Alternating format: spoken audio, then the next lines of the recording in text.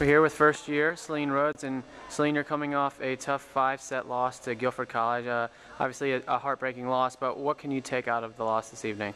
Well, what we can take out of this loss is that, we're a strong team. We're a family.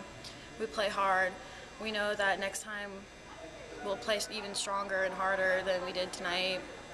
All we can do is get better from here and believe in each other and know that next time we'll come full and strong at them. Celine, you finished with 17 kills tonight, game high and a career high. Just talk about how you felt out there. I felt good. I love hitting that ball and killing it, and all of us coming together and cheering as one, and it's just the best feeling ever, and I'm happy to share it with them. Well, Celine, good luck on Saturday against Methodist. All right, thank you.